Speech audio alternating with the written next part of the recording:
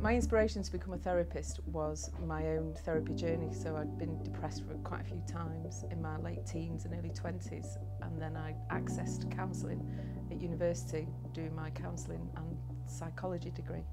And then after my degree, my undergrad, I've done 2 diplomas now in psychotherapy. I heard of MIP through a friend in the person-centred counselling world, and she let me know of a workshop on shame that Bob Cooke was running on a Friday night seminar, and it was brilliant. It blew me away. And from that seminar I thought, actually, he's talking about me. So I then chased him and the Manchester Institute for some training, started the diploma then.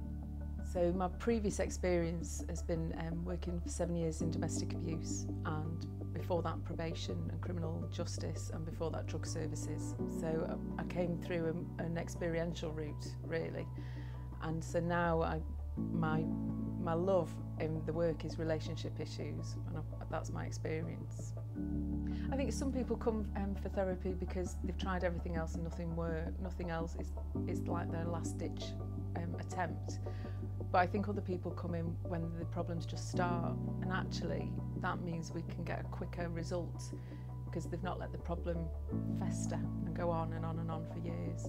In university, for example, people learn how to be therapists, where the difference at MIP is that we experience how to become a therapist. So we do lots and lots of personal work. By the time we graduate, we are better therapists, I think, for all the personal therapy that we go through. If you've got toothache, you'd go and see a dentist. So if you've got an emotional problem, it makes sense that you go and get some support with that. My therapy journey has been phenomenal. It's been really, really tough at times, but it's been the best journey of my life.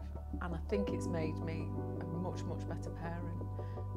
I love discovering kind of the root of issues. So it's a bit like a piece of string, and you kind of follow the string and see where and you're like, oh, that's where the nugget is.